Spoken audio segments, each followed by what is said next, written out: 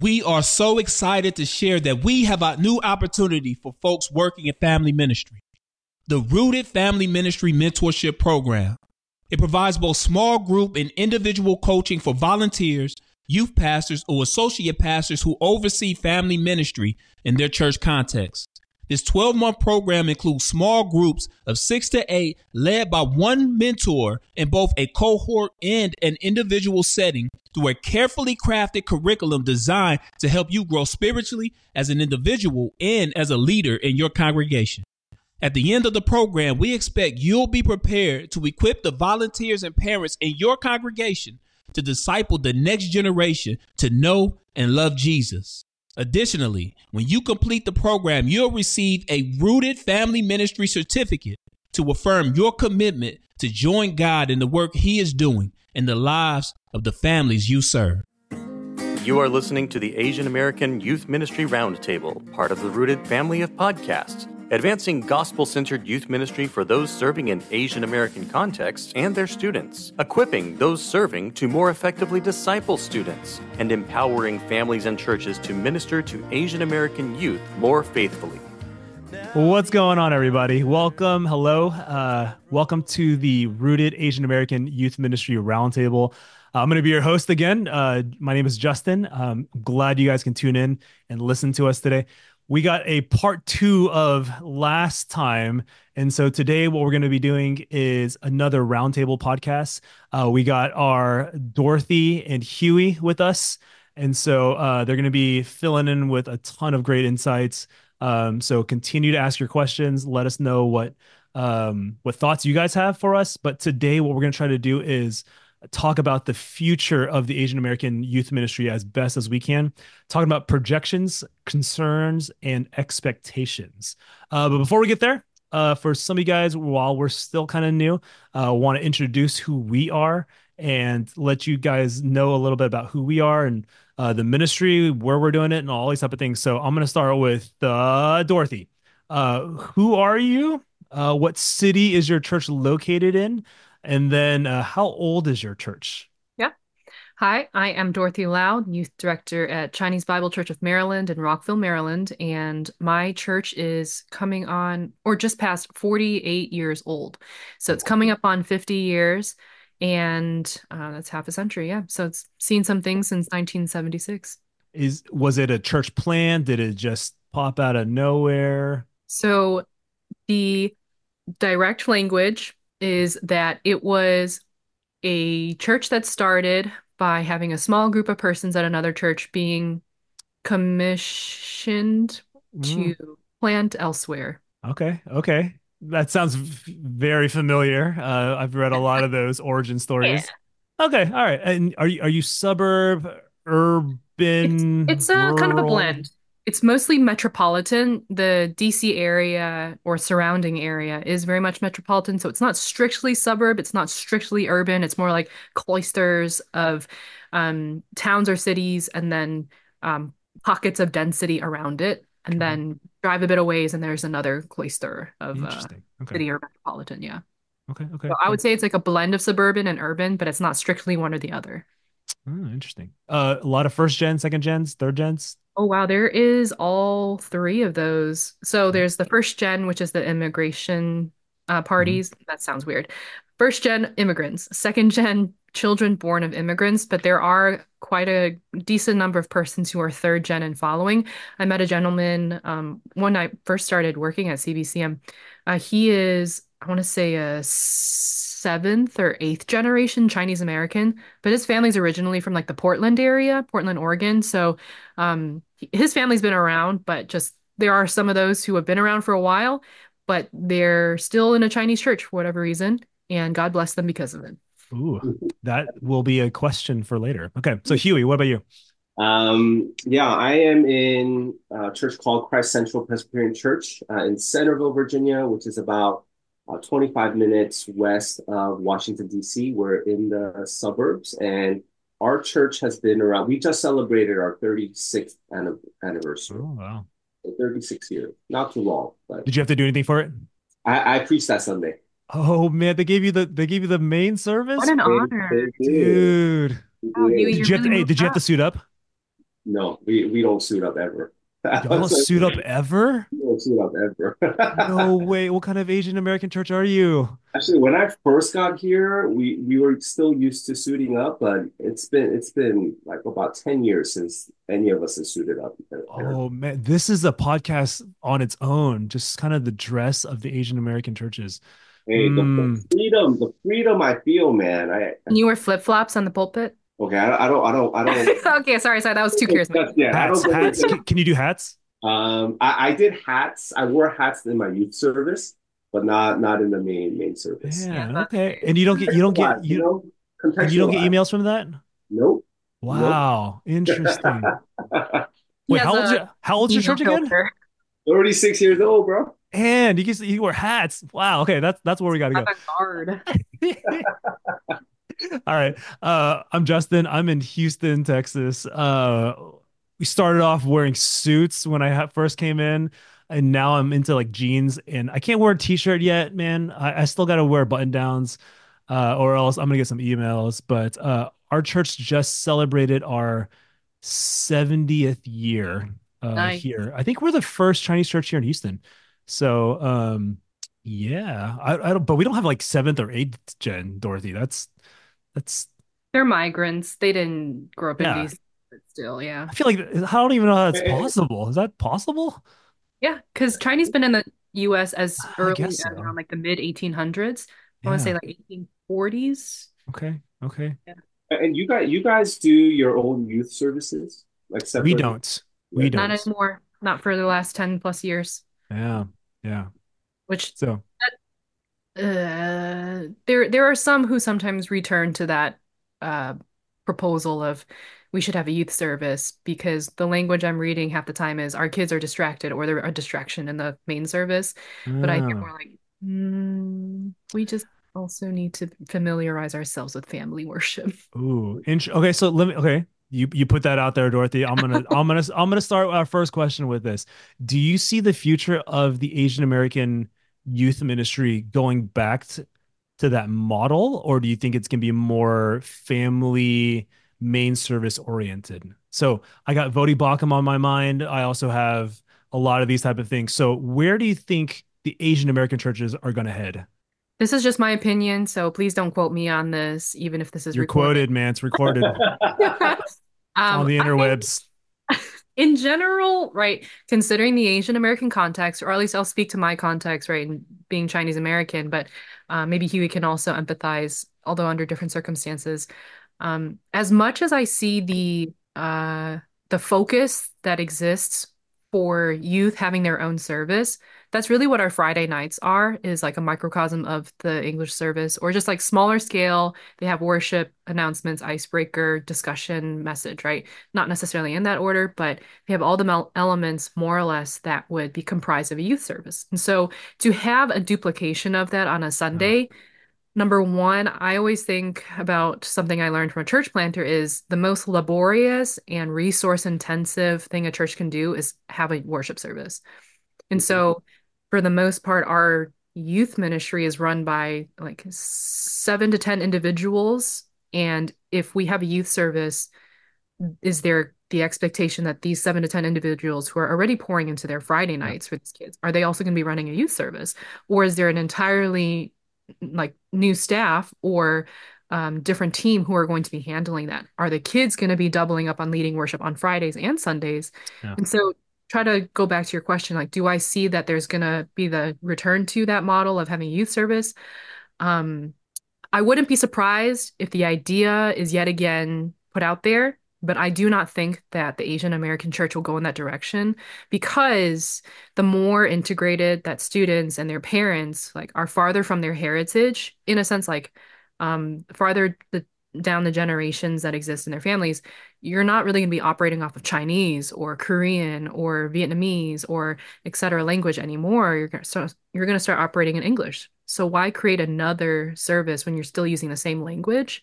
hmm, But who's going to be running the services? I think that's where church should actually look into hiring more staff and reasonably cannot rely on certain volunteers yeah, to exercise all of their weekends for the sake of a specific ministry. So I'm just yeah. trying to be realistic, but also consider and protective of the time that our church members have towards specific ministries. And if they're constantly serving, how are we able to build in or model rest for them? Yeah, that's good. I mean, you also bring up a good point about not doubling up something that's that you do like twice or Yeah. three times a week. And again, it's resource draining. It's exhausting sometimes. And then again, if you're going to do that all year long, how in the world do you expect them to continue to go year to year to year? That's really good. Huey, do you have any thoughts to what Dorothy said?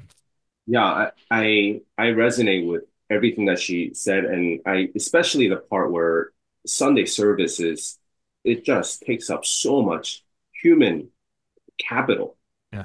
right? But check this out, like our church, so for about 20 years, it operated very similar to an immigrant, Asian American context where youth kind of met on their own and had their own service. And in the last ten years or so, we moved away from the model because kind of I think around that time was the philosophy of youth ministry was shifting where um, there was so much focus and energy on family ministry, so much focus on intergenerational stuff that the youth pastor at that time moved us kind of into worshiping with the wider, broader church. And we've been that way for the last 10 years or so. But right after COVID, we decided to move back to a youth service Oh, model. interesting.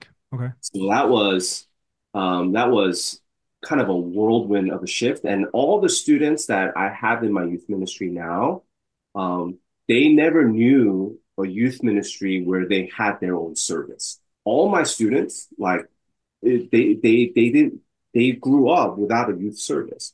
So going into kind of a youth service model, this is like brand new for them. And they actually, I think for the most part, they actually love it and they're thriving in it. So my kind of, last 2 years, just having done this, my conviction is in 10 years, will we keep doing this? I think there's a great possibility. I mean, what I hold on to is not so much which model is right or maybe even biblical. What I hold on to is um, I believe with all my heart, parent partnership and intergenerational integration, that's biblical and that's worth holding on to. So is there a way for us to live those two values out, even when we have a youth service? Hmm. Right. So whether you have a youth service or not, I think for me at least, like I hold on to that with loose hands. I think coming out of COVID, our elders and a bunch of us just kind of agreed that our youth students were sort of losing their identity a bit, and we kind of moved into a concerted effort to give them a home, and give them some sense of belonging and ownership of the church. And that was kind of one of the reasons why we started a youth service. And I think that's been good for us the last couple of years. Okay. But what I don't want to lose within this conversation is, regardless of what model you choose, both parent partnership and intergenerational integration in youth ministry is vital. Yeah. So we have to learn how to live that out, whether you have a youth service or not. And like Dorothy said, it just takes different energy when depending on which model you're going at. Yeah. So I think 10 years from now, I don't know personally. I hope there hopefully doesn't need a youth service. But if there is one, what's important is how do we live out some of the core values that our youth students need for in youth ministry. Yeah. I think for me, it really depends on what you mean by youth service. Like, I think if it replaces the main worship element of the church, and I think this is where terminology in the leadership has to really, really be fleshed out and clarified, right? So, I mean, because I'm like, if you have a specific youth demographic cultivated for students, their time, I think that's great. But if it replaces what I guess the gathering, the corporate gathering, where it's the liturgy, it's the prayers, it's communion, it's it's baptism, all of that type of stuff, that should be central for any gathering of a church. And so that's how I see it too. So I'm like, I'll take both of y'all's and I'll go, hey, that's awesome. Where I was coming from I think it wasn't until year 7 or 8, and we were tracking kind of where our students went. And so here in Texas, like there's a ton of great college Christian ministries. So I mean, like they go to the big school, they could have a pick of whatever, and it would be fairly solid, right? But then we saw the drop off after college. It wasn't the first 2 years of college, it was the first 2 years after college. And our question was, where in the world are they? And Yeah. so a couple things popped out because number one was, hey, our Chinese church wasn't the only player in the game, right? There was a ton of different places to go. And so when they saw that, hey, there's a lot of good quality preaching and worship and stuff, the question they asked is, why do I go back to the Asian American church? And so we were like, okay, that's a huge question. I think it's valid. And then another one was, did we do something in the youth ministry that maybe like set them off in a weird trajectory? And so that's where, for me, I'm going, man, I wonder if we didn't prematurely pull them out of the main congregation and then silo them off into their own, and they forget what it looks like to be a church after youth group. And so for me, I feel like that's something that most churches need to think through in terms of the future of, okay, we're not just taking care of them for these 7 years or 6 years, however long you have them for students, but what does a biblical healthy church member look like beyond us, right? And so, which again could be a podcast in its own. We're just talking high level projections at this point. We're just the whole point of these last two podcasts. We're just teasing everything, and so that's where we're going. Anything to add for anything? Yeah, Dorothy. Yeah, I just want to ask a follow-up question for you, Justin, is for those students who have been coming back, in that college period or even after college, do you see any commonalities that exist among those particular students as to why they go back to the Chinese church as opposed to Yeah, go to yeah.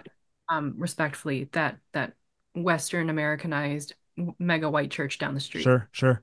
So I think so we're still tracking the trends. Fortunately, we have enough data points to where we're like, we can finally see a little bit of correlation.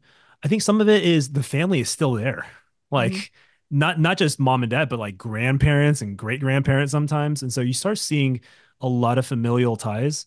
But then also they can't get as involved in the other churches like they do in Asian church. Like it's almost two extremes. The Asian church, we're like, we throw you into the deep end the moment Without you raise your discipleship. hand, right? Like, or yeah, without membership, without being Christian sometimes, right? Like we'll just throw you in and we're like, hey, we'll give you a seat at the table and you make decisions, whatever. Right. And sometimes people miss that. Like, hey, I can serve really, really hard and I don't have to go through any hoops, right? I'm not saying any hoops, but you know what I mean? Whereas a larger, more established church, they may not see that type of service for like 10 years. And so that's where some of them are coming from.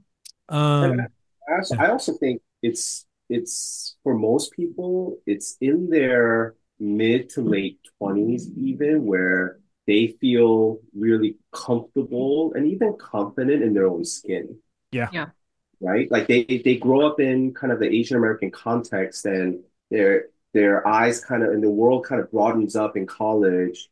And they have all these experiences and then it's not until they're a little bit older that they realize, oh, I am far more Asian than I thought, or far more that they begin to be comfortable in their own skin that they actually choose to go back to an Asian American yeah, church. yeah, Mhm. yeah. No, and that's good. And again, the leadership of these Asian American churches have to think through this, right? Multi-generationally. Because if the students are coming back, how might we disciple them well, right? And go, hey, we have a challenge, a unique opportunity too, to minister to multiple generations. And then again, I think as the cities are getting more compressed, I think you have just more variables of different people, Mhm. which brings in more challenges, but also brings in more kingdom ministry, which should be pretty awesome. That leads me to my second question in the projections. So I don't know about you guys, but here we're seeing a lot more diversity, ethnic diversity, but also just kind of from everywhere. Like Dorothy, you're like from the burbs, from like the metro area, all that type of stuff. How do you guys see youth ministries specifically, not the churches necessarily, but youth ministries specifically adapting and serving multiple kind of subgroups? Like, have y'all already experienced that? Are there pushbacks from parents or leaders or even other youth, and or is it pretty steady? Something that comes to mind off the bat is I'm involved in a local pastors network or cohort. Um, and these are all specifically like youth ministers, coworkers, pastors, etc. And it is fairly multi ethnic or diverse, which I appreciate because youth ministry, even if we are in very ethnic specific contexts, youth ministry is not isolated to a No. specific ethnic group. It's just that that's our context in this current season of life or maybe long term. But what I really admire is that these other youth ministries, although they only have English usually as the operating language, they've taken kind to recognize that in this area, there's higher rates of immigration from persons coming from the Middle East, Mm. also from Latin American countries and some from Asia, right? But if there are going to be any Asian immigrants, they're usually going to go to an Asian church. But needless to say, I recognize that there is a lot of diversity that exists in the county in which I live here in Maryland. It's actually one of the most diverse counties in the country. And I think that other churches, not particularly ethnic specific, like ministering to one people group at a time, they've done well to minister amidst that diversity. Mm. Whereas because I'm in a Chinese specific context, um, the mission and vision is generally clear in that we're mostly trying to reach Chinese persons for the gospel. But in youth ministry, we're not exclusive to only having Chinese students or Asian students. It's just that um, I recognize for them and for myself when I was a teenager, there are students who gravitate to an ethnic specific context because that is their safe space. Yeah. And I'm not trying to discount the importance of the biblical imperative of diversity, right? But that, and everyone is to be reached for the gospel, but like sometimes you just want to be in a space where you are with people who understand you and you don't have to over explain yourself as much as you want to be in a ministry that can reach the gospel for the nations. So I'll keep it at that. But I Yeah, really that's good. admire the diversity that exists in the network that I'm part of and that they're ministering to new immigrants. But I think that sometimes you have to create a new ministry for that diversity because in a way it still subconsciously and incidentally pushes out the minority. Yeah, yeah, that's good. Huey, did you want to add anything?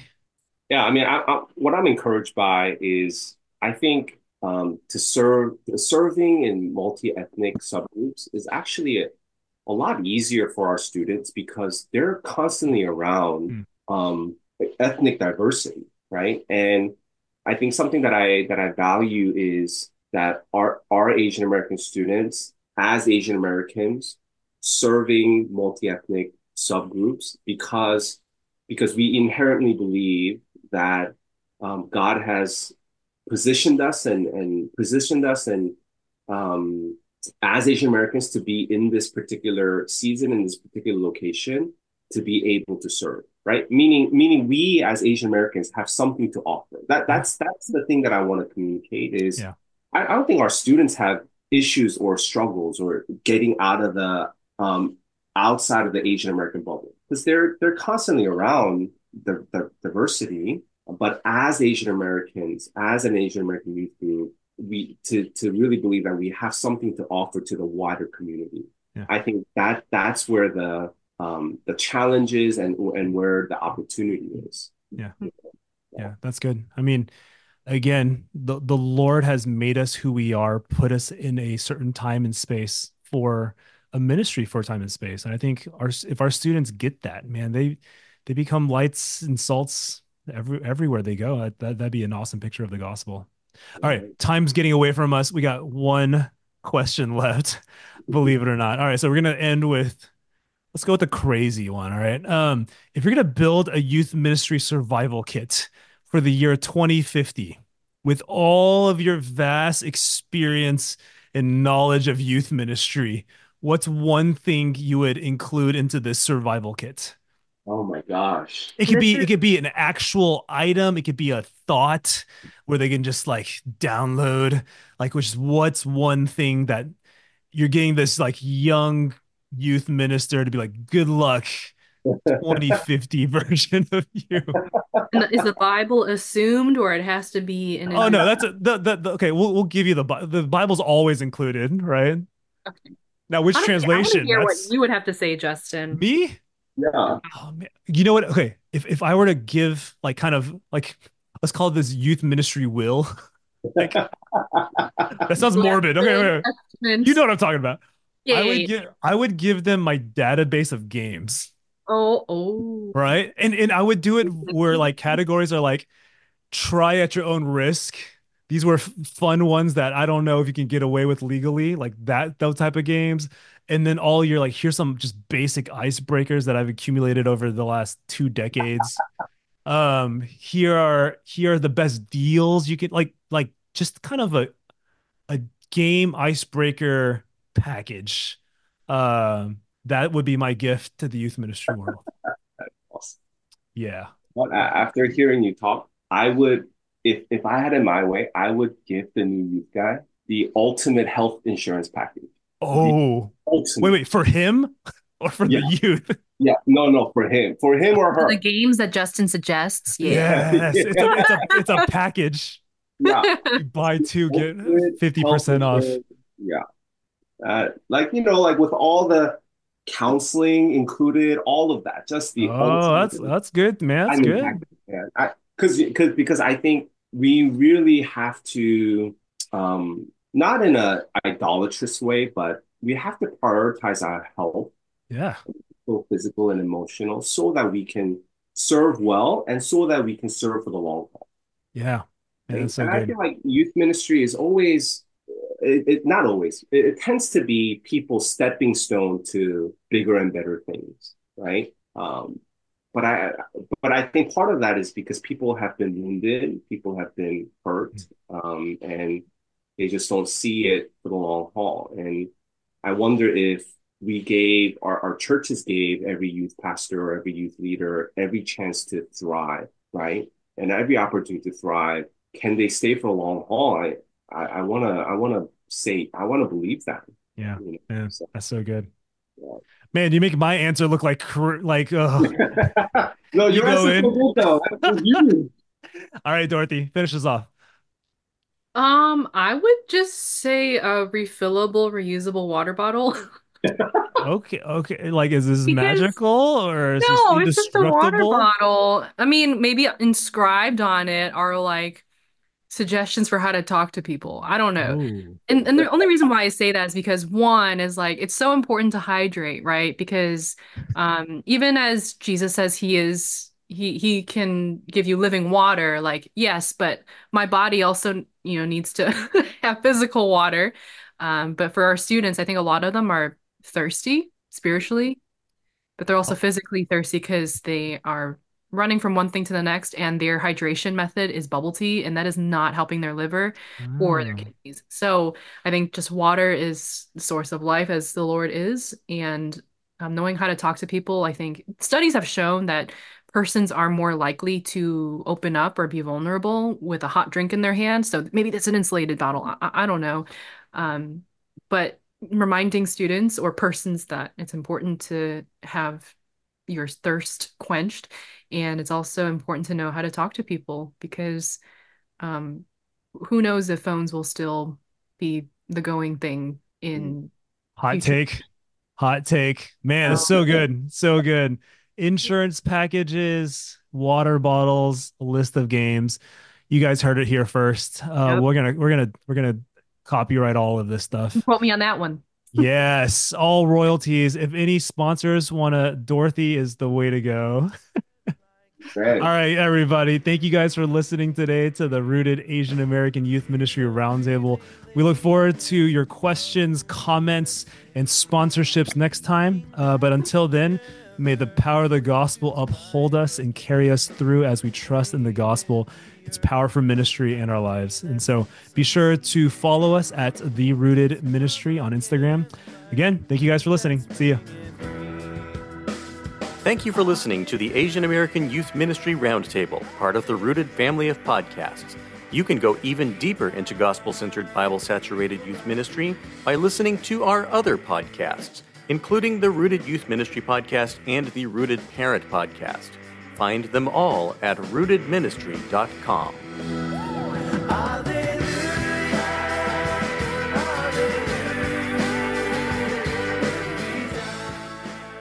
Do you remember what it felt like to be a little kid at Christmas time?